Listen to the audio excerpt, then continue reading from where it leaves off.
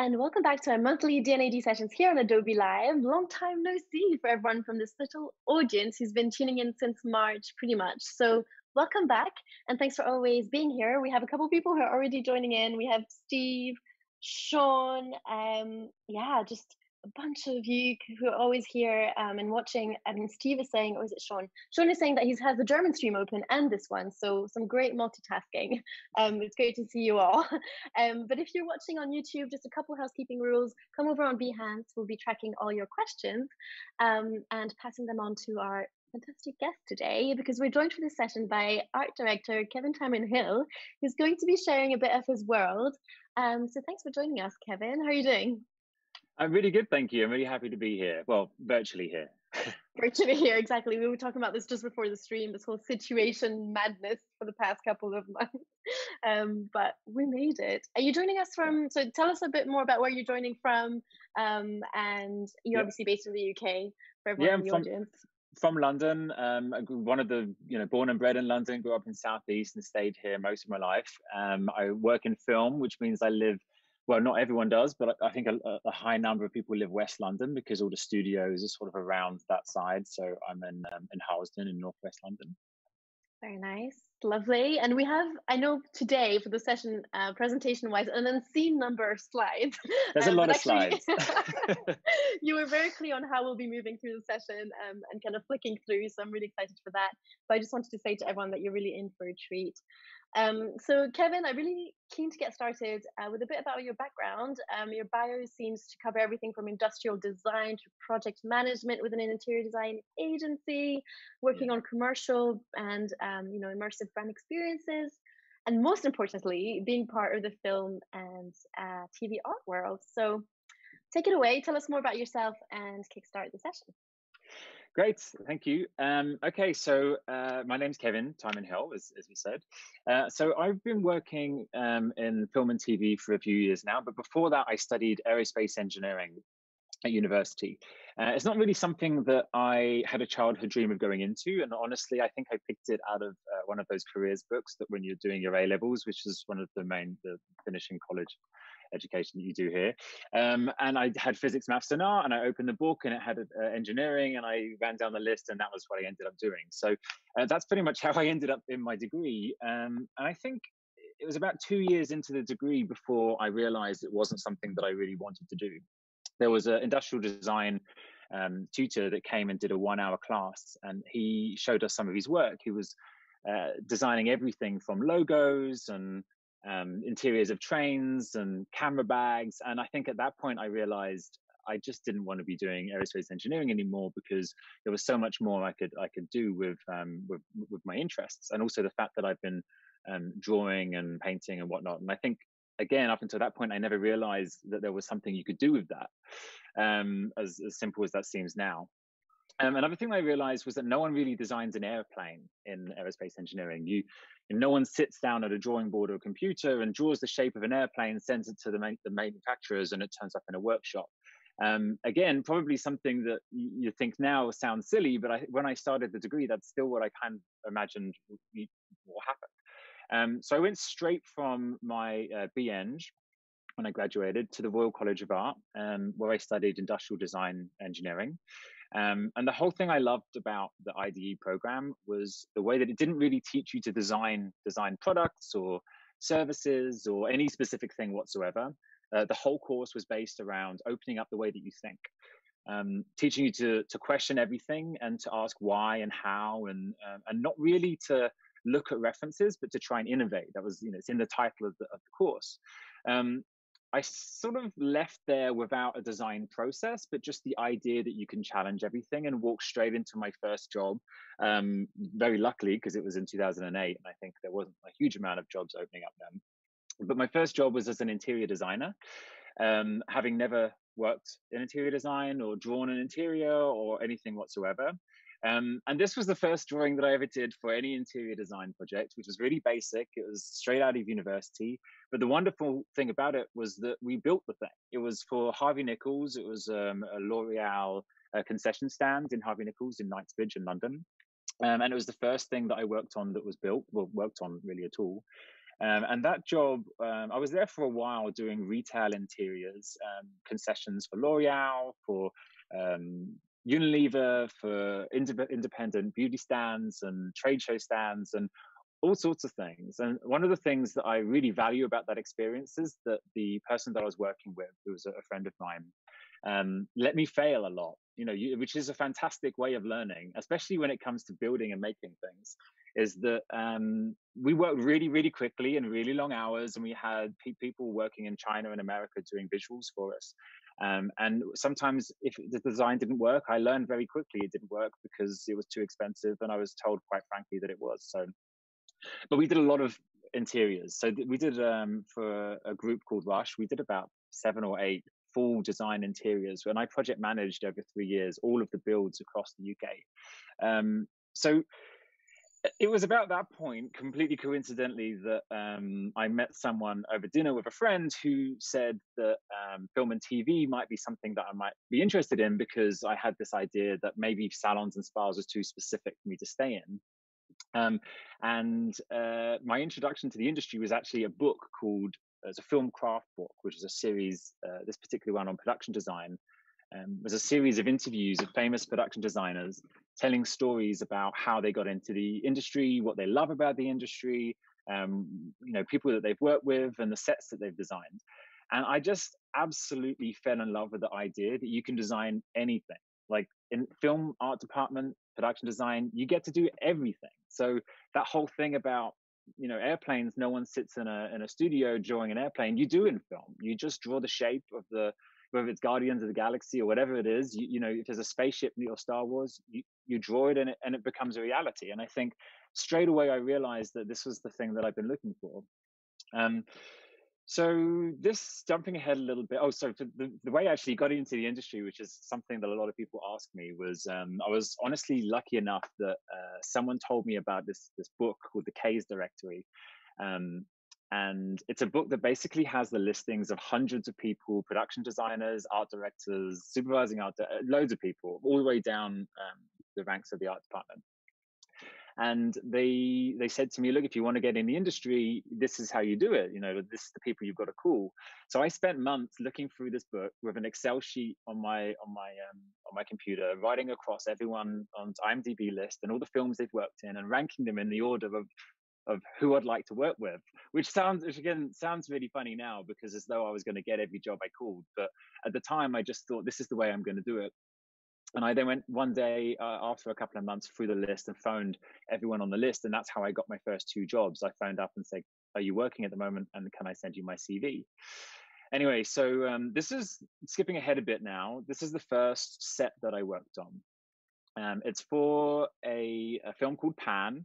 Production designer Aline Bonetto was an absolutely wonderful production designer. She really let me sketch some ideas for this cable car, which was one of a really small set as part of a larger set in the film. And I approached it the way that I did at college, which was no reference, no kind of like looking around to see what existed, just ideas on a page. So tracing paper ideas on a page, using a Sharpie, which you'll see throughout the presentation I do a lot of, because I just love drawing with a Sharpie for some reason, I don't know why.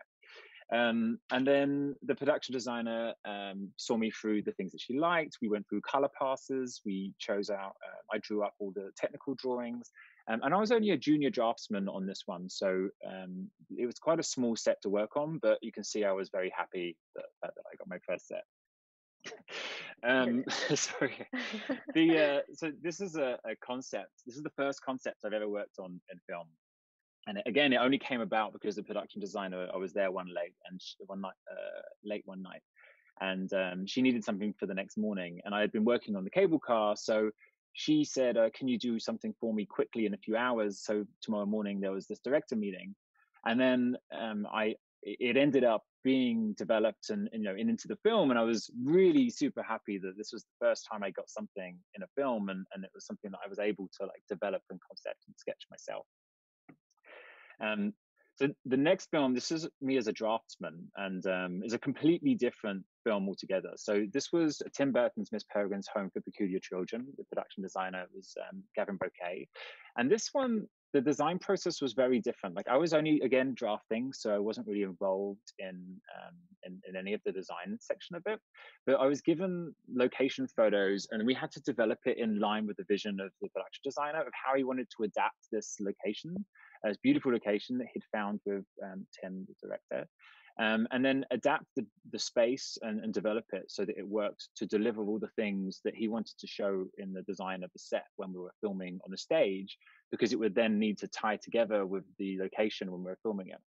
So again, I wasn't really learning much in this one about the design process, but it was really sort of honing the technical skills that you get from drawing under like some amazing art directors that I worked with on this. And here's some stills from the film. That's phenomenal. It was a really fantastic show to work on. So this one again is another drafting job. I put this one in because it really shows a different side. I tried to put in a whole bunch of projects that show different approaches from art directing and from drafting. Again, drafting, you don't tend to get a lot of development and design work. So this concept was done by a concept artist, Hugh Sukote, I believe.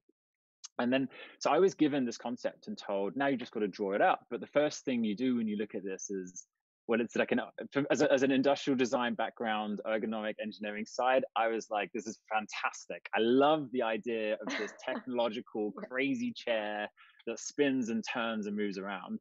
So the first place I went to was the NASA. I go for everything ergonomic. I go to the NASA website. This is very Da Vinci-like. It's wonderful. Like if you ever need any kind of information about designing chairs and products and how people fit in the space, the NASA website is a fantastic resource for that stuff. And the second thing is you print a full size.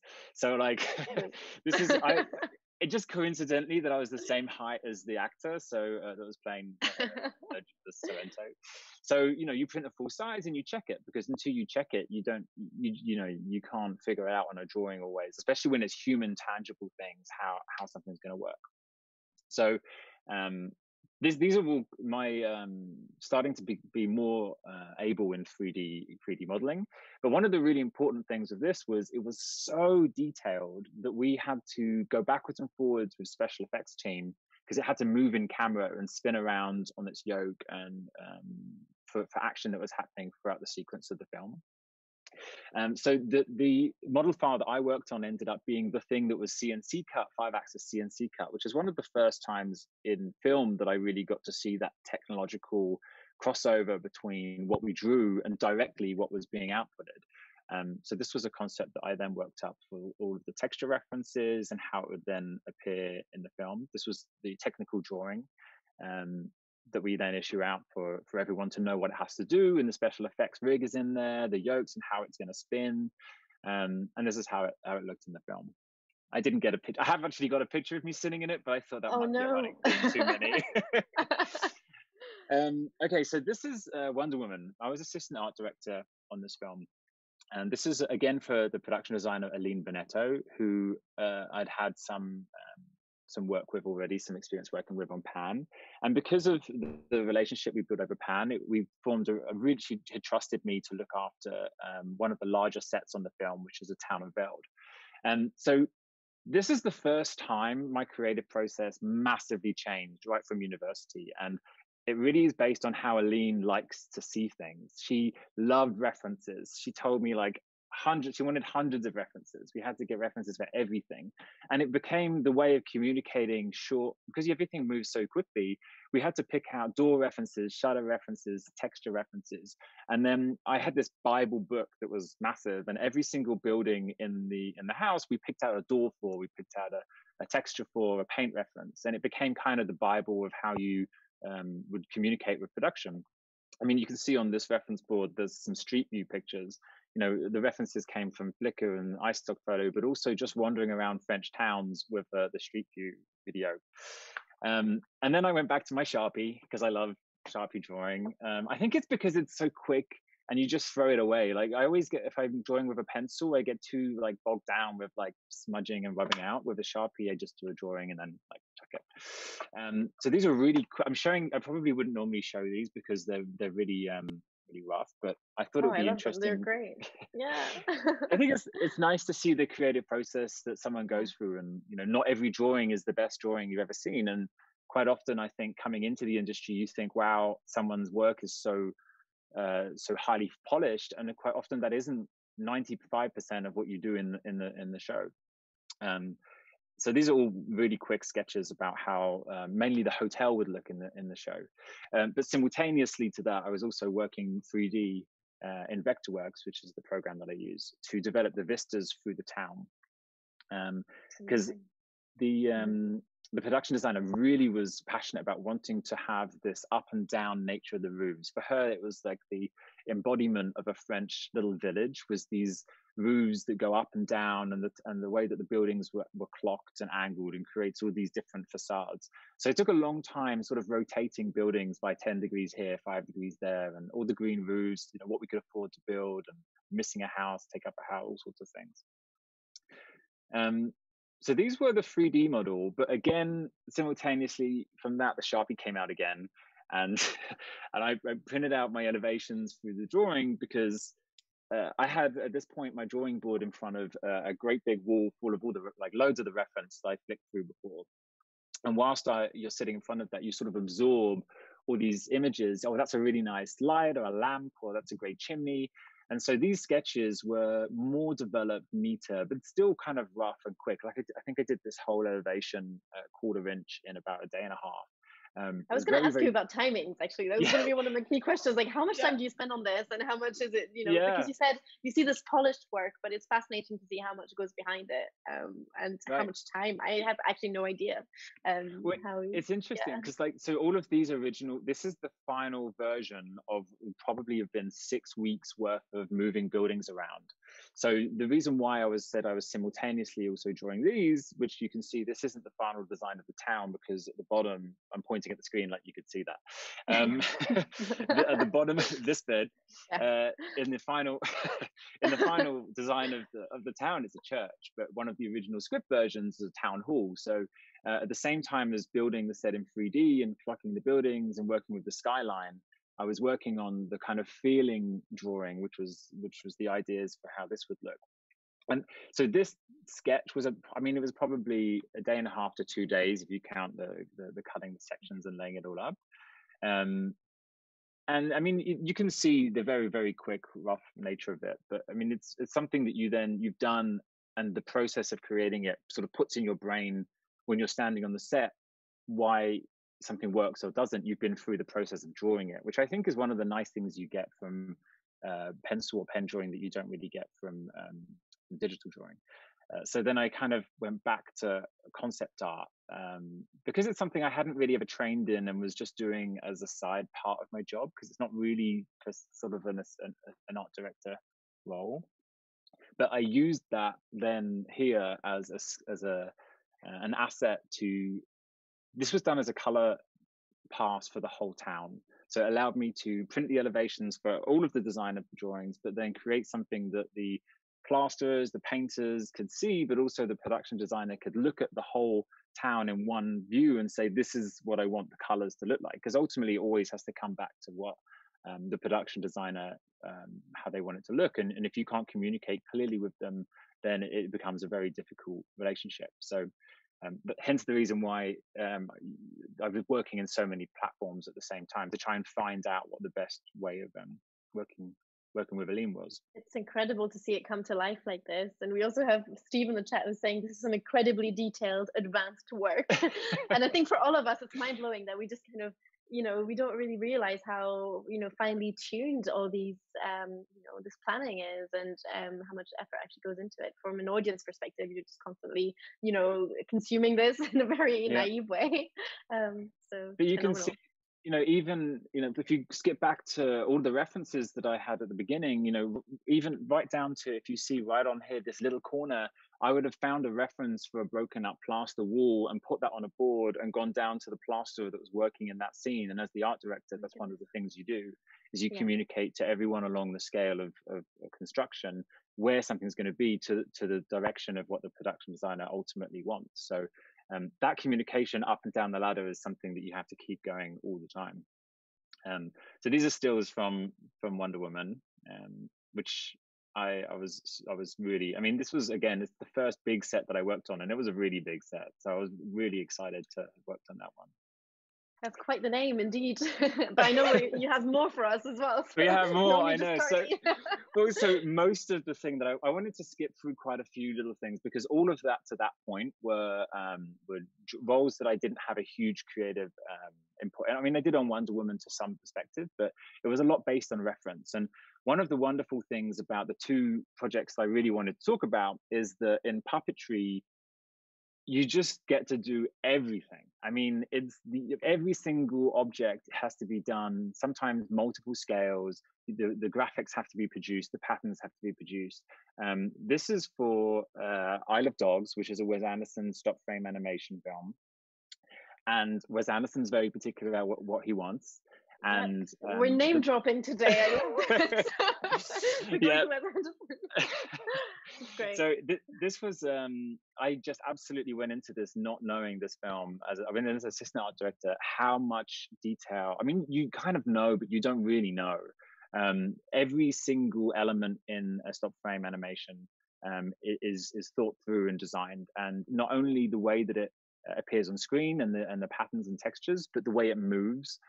The construction process can be quite different from construction in other live action sets, because, for example, paper that moves in the wind would actually be laminated, small, tiny, thin Japanese rice paper with lead in the middle of it, laminated, so the animator can make it move exactly the way that it needs to move. Threads on a piece of rope hanging in an image would be wires that have been wrapped in some threads in order to make them look like something that then can be animated. I was actually digging for some facts around this because I found it really mind-blowing, this whole universe of Isle of Dogs, and everything was built by hand, like you were saying, and including dust clouds with cotton wool and waves of water with sheets of plastic wrap, and I mean, it's incredible. Absolutely mind-blowing. One of the things is that everything had to be tested for animation and tested for how it would look. So, for example, the cling film, I know they did quite a lot of work on. I wasn't there at the time. They did a lot of work on spinning the cling film to get the exact look to be able to animate it, and then they had to comp that into the shots. One of the things that you get when you start on a stop frame animation, like I did halfway through production, because it was like 2.5 years. I did about 14 months on it, 12 months on it. And I got to watch the film when I started on the job, which is just completely bizarre, unexpected thing, because it takes so long to make every piece of set and to animate every piece of action, that the entire film is put together in this kind of style. We have an animatic, which is an animated storyboard. And this is one of Jay's drawings. He's a storyboard artist who works really closely with Wes to do, you can see how much detail is in this. So when you get handed one of these storyboards, you know the production designers fed into Wes and Jay. Wes and Jay have worked really detailed, placing every single object to line up exactly how it is. So you have to take that seriously. So Wes's storyboards are way more serious to take direction for the design for than a lot of other storyboards. But again, at this point, I've kind of worked out that I need my starting block, because rather than starting on a blank piece of paper, is to go through reference. So I was, looking at everywhere from, again, Flickr to people's holiday photos to find shrine references to take back to the storyboard, to look at every single object and what could these objects be, because you don't always, you're moving so quickly, you don't really get to sit down with Wes and ask, what that's supposed to be, or Jay is busy already on something else. So this was the concept that I did for Isle of Dogs based on this storyboard. There are a few images in between the two, but I had to start cutting slides at some point. So this is the fun. No, this is actually great. Bring them back. Might take a minute. So every single thing here you can see is based on an element that was in the storyboard, and then I've taken and interpreted from the reference into the final concept. And then every object in here has to be broken out and created. But the first point, which is here, is a camera move, which, so I moved into the digital world, and we're going to show a video now. It just shows how I was looking at how the camera would move between the two positions and show what we can see from each of them. Brilliant. Let's play the video then.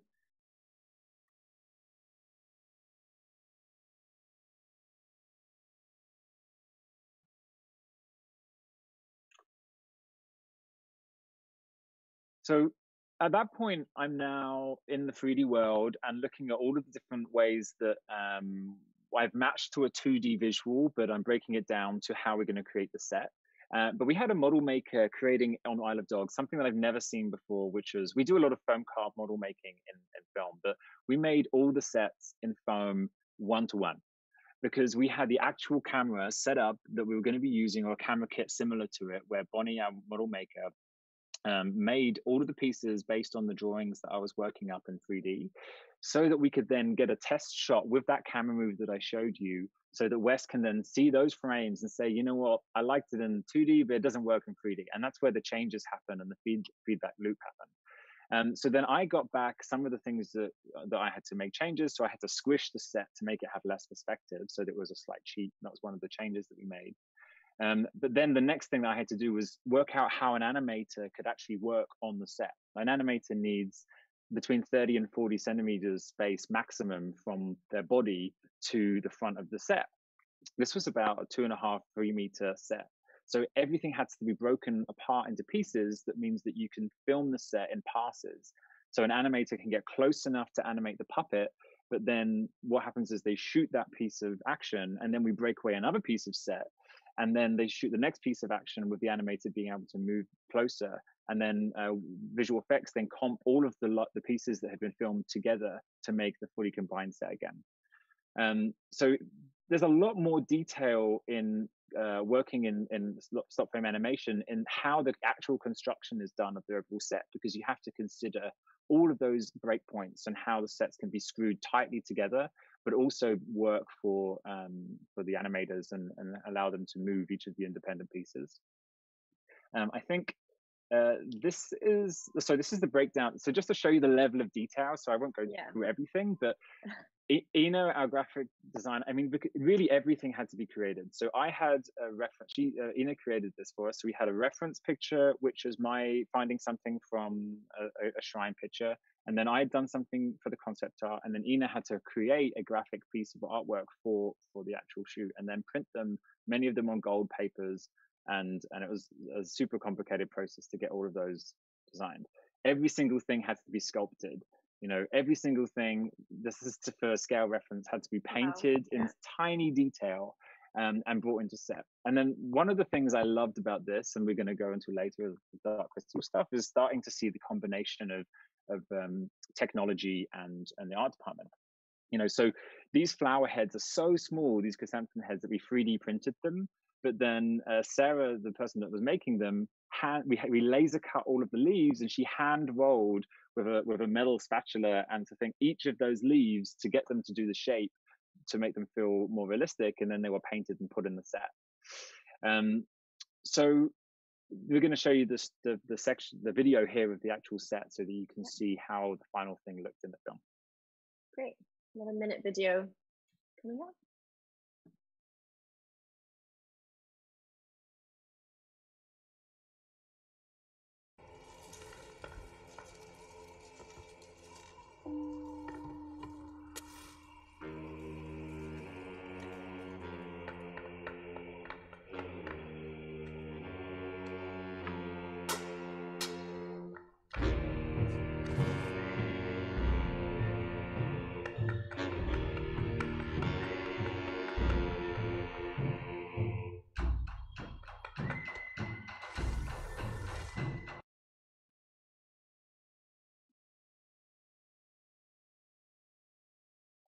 Great.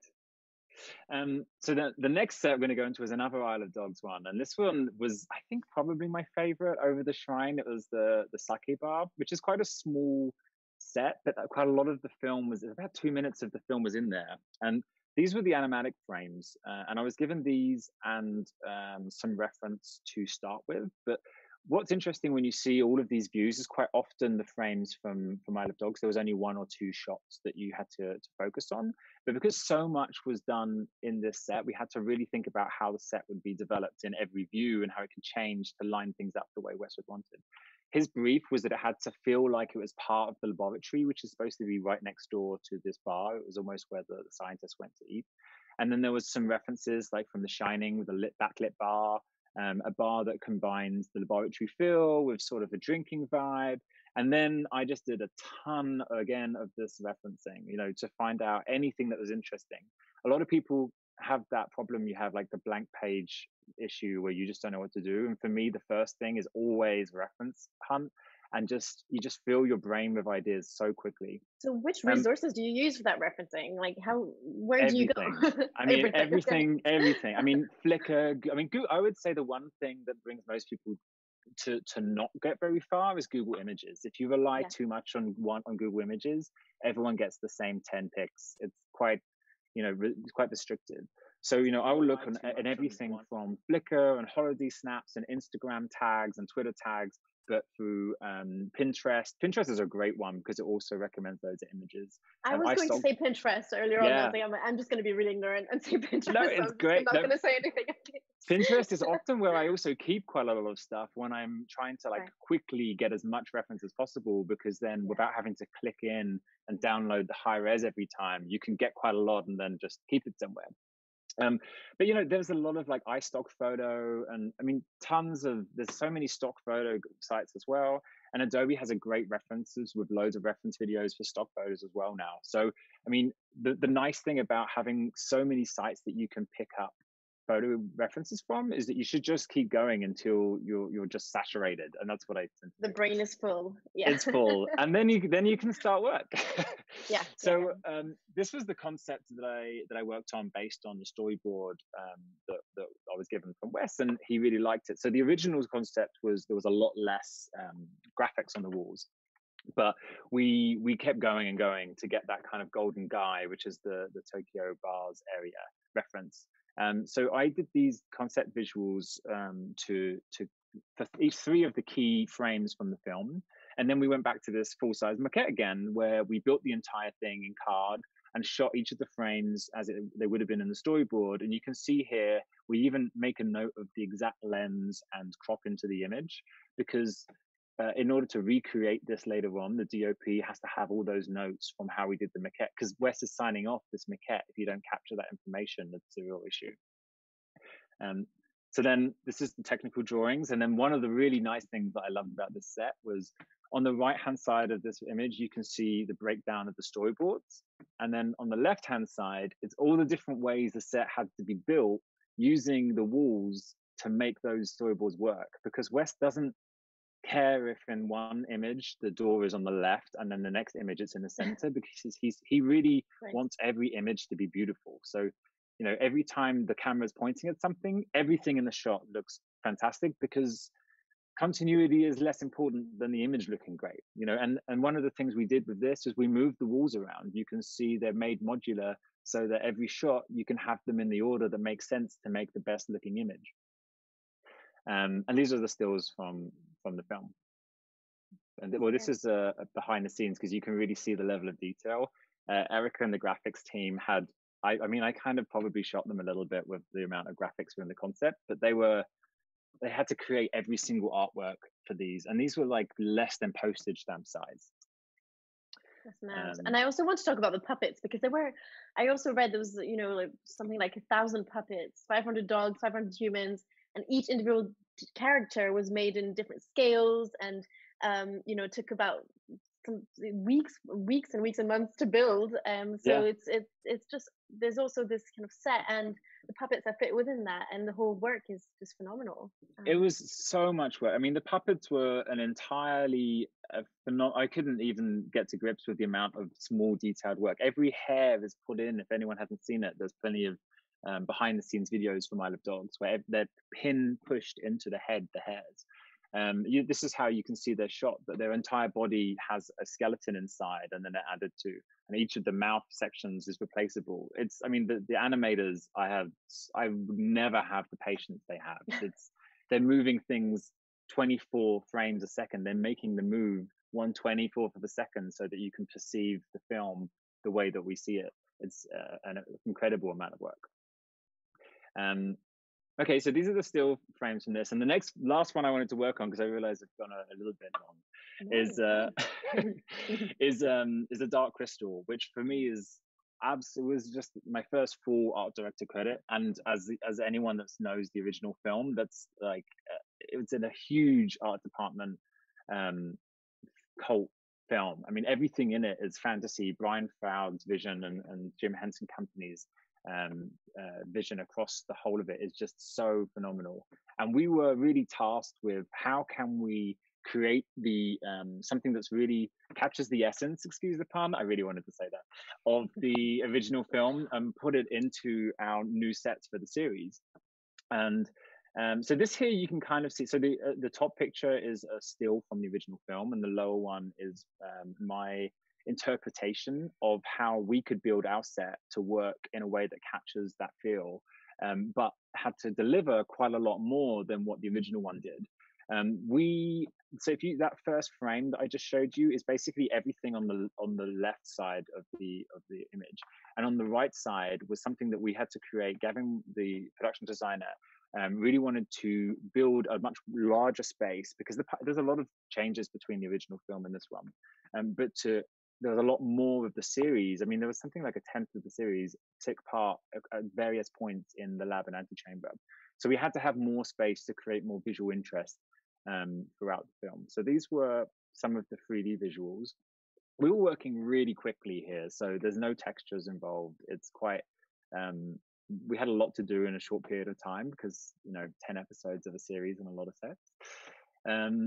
So these were the original visuals, but at the same time, we had to start thinking about how the worlds were related.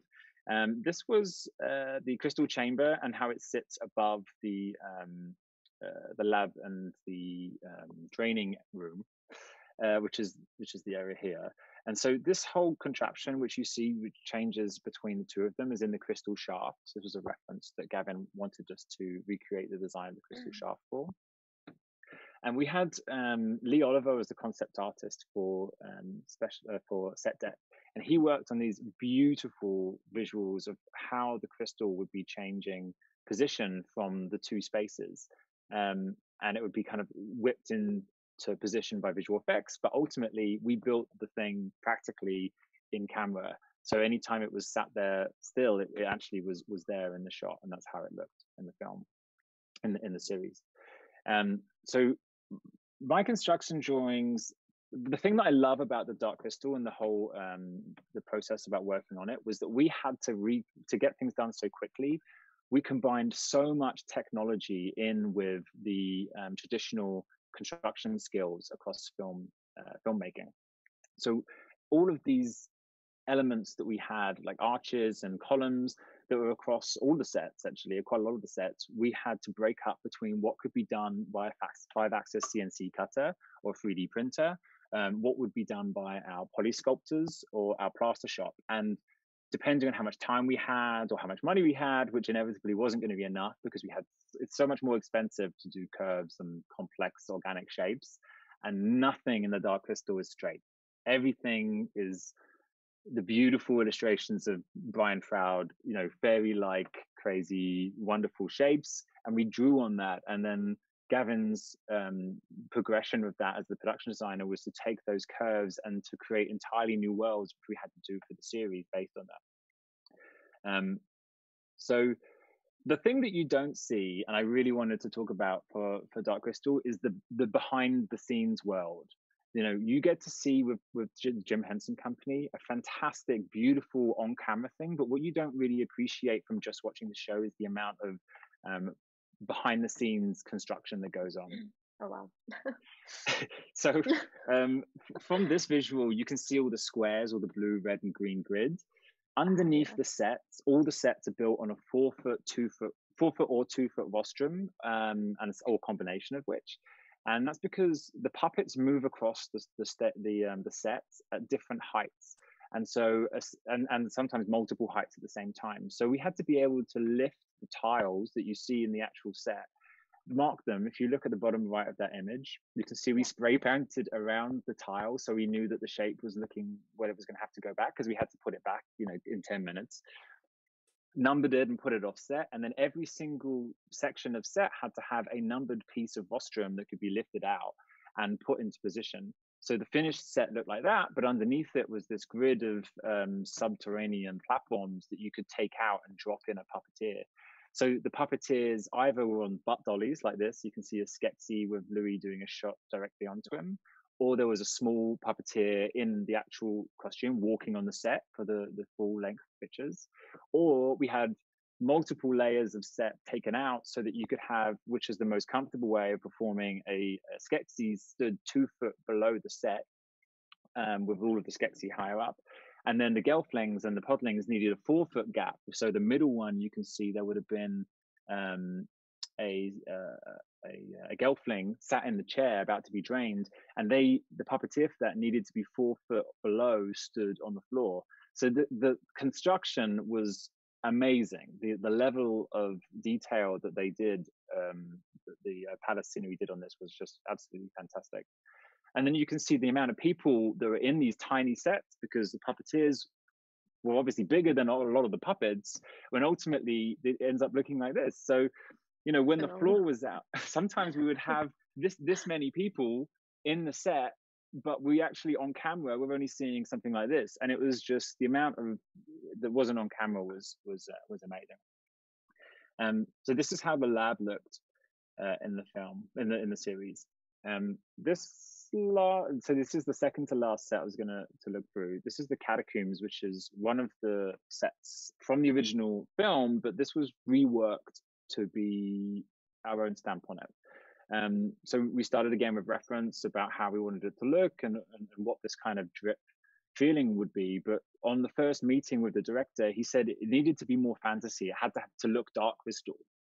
So everything had to be not just a stalactite. He wanted it to be thorns and horns, and some way that there was a spiral with its own gravitational force that a drip would pick up on the spiral at one point and land in a spiral at the bottom. So we created these horns. These were some images that I did for creating the space, so that you could shoot in what was actually a very small space, but to look like many different sets depending on where you filmed it from, because we had to do quite a lot of filming for quite a small set here. And then we had the sculptors sculpt these horned pieces and cast them in foam so that we could make them safer. And it was literally a dirty, small job going into the set in a very confined space and creating what would then ultimately be these very dark crystal under the castle catacombs. These were some stills about how it ended up in the series. And what I loved about it is the silhouettes. Like you really see on the left, like that little photo reference I showed you of the horn that was on the side of a plant. That's where those little details you pick up. And I think the feeling of the teeth crunching down on, the scariness of the Skeksis and you being underneath the castle is what we were trying to portray. And I felt like that was a lovely small set to work on the show. And then this is the last set. No, I love this. Go ahead. I mean, this was absolutely. I can't say this is. I think the favorite set that I ever worked on. To be honest, it was. Again, it was the same. Production designer Gavin Bouquet. These were some concept visuals that were done quite early on. But then Gavin worked with a in art department concept model maker to do a plasticine model. And the reason I really love this set is it combines every possible craft and technological advance that we've had in the art department into one set. And my job was to mash it all together. Like I wasn't like designing every detail of the set. I was taking all these clever components and pushing them together to make a set out of it. So Richard, the concept model maker, made these plasticine first draft model, this is about the fourth draft, I think. And then we took them off and we sculpted, we scanned in 3D scan the plasticine models, every single one of them, so that we were able to take these into the computer once they've been signed off in plasticine and create them into my computer world. And I could go in and then start breaking out the pieces of model that we would then create. So one of our 3D sculptors from I think using ZBrush, then created much more detailed houses that would be created and 3D printed by 5-axis cutting, because there was so much detail done in the computer model file. We didn't want to lose that by issuing it and having a new sculptor on the floor of the workshop reinterpreting it. So we kept that work by then 5-axis CNC cutting these. And then I had to start melding together the world of the ZBrush with the plasticine world into a new file that would allow us to combine the carpentry pieces that we were going to make with the pieces that we'd scanned and the pieces that were 3D sculpted. So these were some images that were from the my file, combining all the elements. And what I was doing was trying to create as much set as possible, because we were here for almost a whole episode once we put it together. And so every scene, we basically tried to create vistas in every direction. And we had, I think, a 270-degree wraparound backing.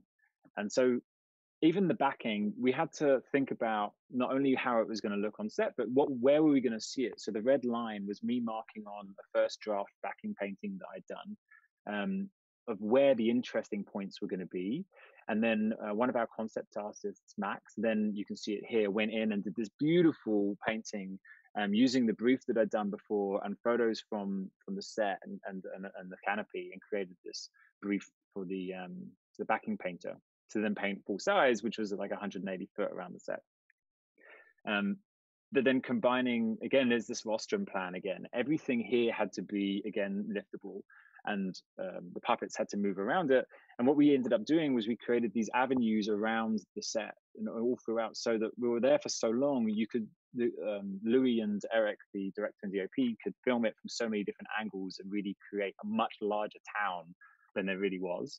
But then we also had these movable, truckable pieces that could be moved off the front of the set, because as you can see at the bottom left right-hand corner, there's still an opening that wasn't going to be covered by backing.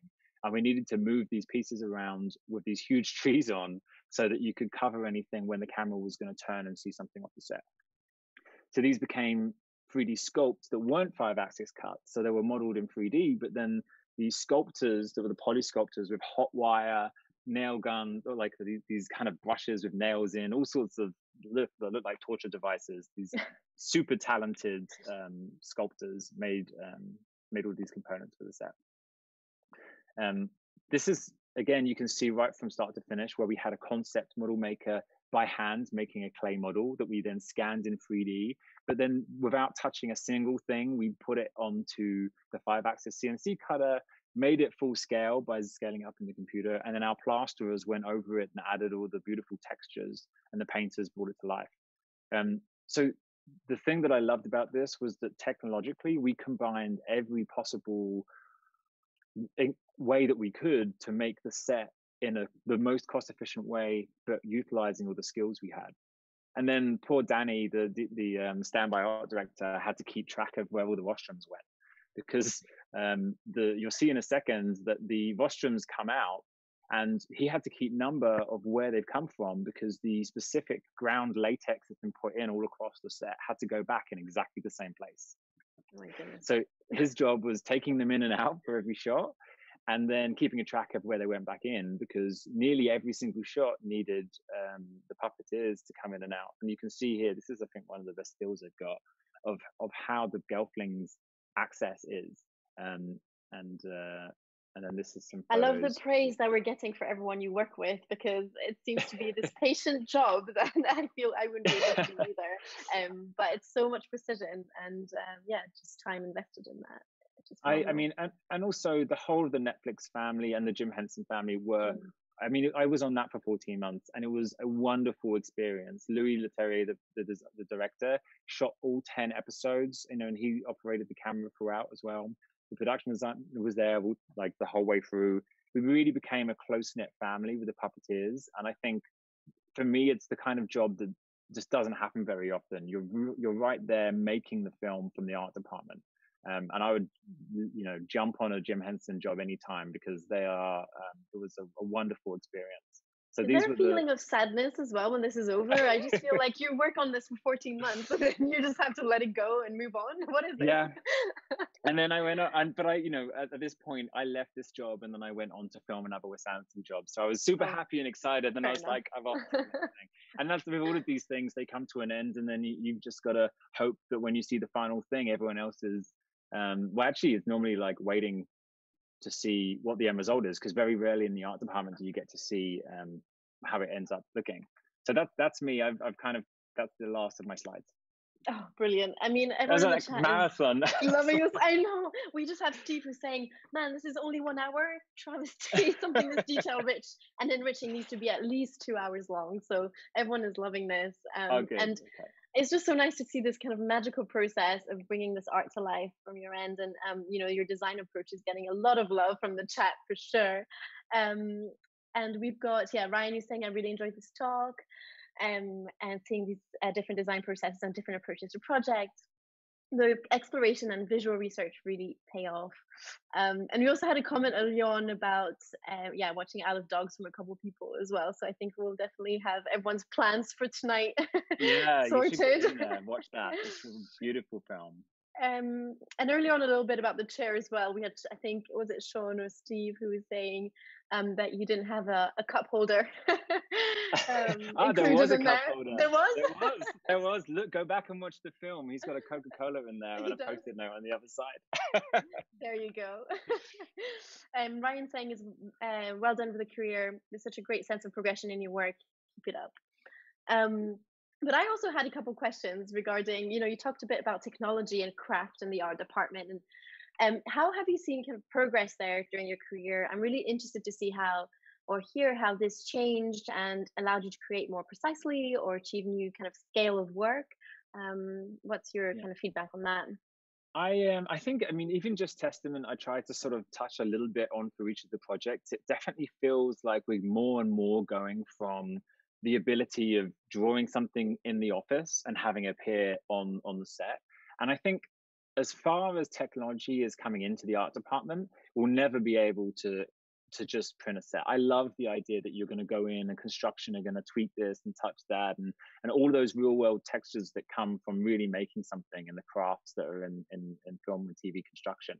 But one of the things that's really exciting is that we in the art department can really draw something, model something, and have it turn up on the stage, and using those skills where they're accessible and cost relevant to create something the best way can. And sometimes it's just timing that you need to 5-axis cut it or you need to print it. And sometimes it's better to make it in clay and have a sculptor there because you don't know what it is until you start seeing it. And I think using those tools as part of your design process is as much valuable as it is just a manufacturing process. One of the things I didn't mention was in Dark Crystal, we had at least 3 and at one point 4 the tabletop 3D printers in the office running the entire time I was on the job. Oh, yeah. Gavin Bouquet is a wonderful designer who loves technology, and his everything was printed. We had sculptors make things up so that we could print a board game. You'll see it in the Art of Dark Crystal book. There's a picture of it, where he wanted to plan the world. So he designed effectively a board game that he printed every single piece on a hexagon, so you could pick up one of the town of Harar and move it over here or make it taller, so you can communicate with Netflix and Jim Henson and the director the geography of the landscape. I mean, we used it as a tool for everything. It just feels like in terms of job description, there isn't one, because you have to have this interest and this curiosity for testing things out, right? And just using all these tools and saying, actually, I'm going to try this really kind of hands-on approach, because everything is pretty much hands-on and trying it out. And I'm sure a lot of testing and failing as well, realistically. And we have Bradley who's saying, this is an amazing example for CTE teachers to show art blends with tech robotics. As you so well articulated them. So that was really nice. One of the things that I think is really important that we have to start talking about is in the art department generally, we've had a really lucky few years that the industry is growing, and there's, Shepperton is growing and Pinewood is growing and the studios are building more stages. We really need young people at schools to realize that art is a valuable skill. There are as many people that came from fine art backgrounds as came from engineering background. I just came through this route. And I think telling someone that they have something valuable in their skill set, which is sometimes just a really good eye, and that there is a job there that exists that is exciting and creative, and doesn't mean you have to just be, because I think when I did my art A level, I really thought that the only progression for art was a on the breadline until you make it big artist. Like, I didn't have an idea that there was a career path beyond that. And so in film, there are a huge amount of creative roles, from sculpting and fine art to graphics and in the art department like myself, or set deck and dressing. And I think educating people at school and college that these job roles exist is a really great start to filling a skills shortage that we're going to have in the future. Absolutely. It's really refreshing to hear that, there are different career paths that deviate from the norm as well, to just, landing into some roles, such as art directing, or just the art world more generally. So really nice to hear. My curiosity as well leads me on to what kind of projects you haven't worked on so far that you would find really interesting or challenging, or kind of you've always kind of wondered, and because these were also different in terms of design approach and processes. Is there something that you're just really wanting to try out? I don't know. I mean, I would love to do, the big Star Wars fantasy. I haven't Yeah. done one of those big kind of spaceships and things, but, I've been really lucky to build relationships with certain designers who have given me a certain amount of trust to develop ideas with them. And I think way more valuable than the type of film you work on is the relationship with the team that you have, because the designers that I've worked with have really given me the freedom to interpret their design and work with them to create something. And I would take a great relationship with a designer that trusts me over the type of project anytime. Yeah. And this team, but is mentorship also something that's worth mentioning, in terms of just having, someone there who might be, giving you advice or just coaching you, or any Yeah. kind of tips? I think that that's something we should Yeah. be looking as an industry at, Mm. to be honest. There isn't much of it right now. As far as I'm aware, there's not a huge amount of sort of active mentorship. But I know that unions like the Bectu Union and the British Film Designers Guild, they are proactively talking now about how can we mentor young people into the industry, and if that means doing things like portfolio workshops, or going to schools, or doing webinars for schools to talk about, these are all the wonderful things you could be doing with your creative output. And I think that's where it really needs to start. And it's nice to hear that the unions that work for the art department in film and TV are starting to talk about that. And I hope that very soon schools will have online resources that they can find these things, because until you compare people up somehow, that those mentorships will never exist. Yeah, and I think especially during this current time, and I think we can also finish on these last couple of questions. But the change that's coming up in the next years is going to be really interesting with Yeah. the current pandemic, and the way we also have to socially distance. How have you seen this shift in terms of just set and the film industry being affected? I mean, obviously we talked about you working from home, and all of us being Yeah. showing way too much on our Zoom background. I know. But how has this affected you personally, and how do you think the industry is kind of adapting at the moment? It was a very sharp shock to I think a lot of people in the film industry when COVID-19 happened, because in the space of 2 weeks, nearly everyone I know went out of a job. And it exposed quite a brutal side to the whole industry, is that you really are, if I think maybe 10% of everyone that could have been furloughed was furloughed, because a lot of the industry are also freelancers. So moving forward, I've just gone back to work on a project, and it's really great to see how serious it's Warner Brothers TV and Netflix project, and it's really great to see how serious they're taking the COVID-19 pandemic. And one of the things I hope that we can do is change the industry moving forward, that we can capture better some of the issues that have brought us up to the point where we can see everyone going out of work. And one of the things would be, how do we work from home? We're very much an in the room industry. And if we can come up with ways, because we've had to, about how we can work remotely, how we can work better for our health, and then I hope that that's a positive that we can take from that. And I think working from home and remotely, and all of the the Zoom calls that everyone I'm sure are tired of, but we're going to have to get very used to, is Yeah. I think we can see it as a positive as we go forward. Great. No, really appreciate your feedback on that as well. And to wrap up as well, we have Steve and Sean that we've lost in the chat who are talking about you potentially designing an actual spaceship, and some requests that you go into space effects. Maybe one um, day, hope. Maybe that's next in the line in terms of projects. But yeah, really great having you today. We're actually right on the dot, so I think we covered quite a lot, Great. and really great to hear that everyone wants to see more of this. So Okay. thanks again. I hope you had a great time on the stream. But I thanks for did. sharing It's your been world. great fun. Thank you for having me. Brilliant. Thanks, Kevin, and thanks everyone tuning in. As usual, you're always here, which is great to see. And we'll see you again for another D&AD session, inspirational session, next month. So that's us for today, and you can see us in Adobe Live UK, obviously later on today as well. But yeah, see you Thank all. you. Bye. Bye. Bye.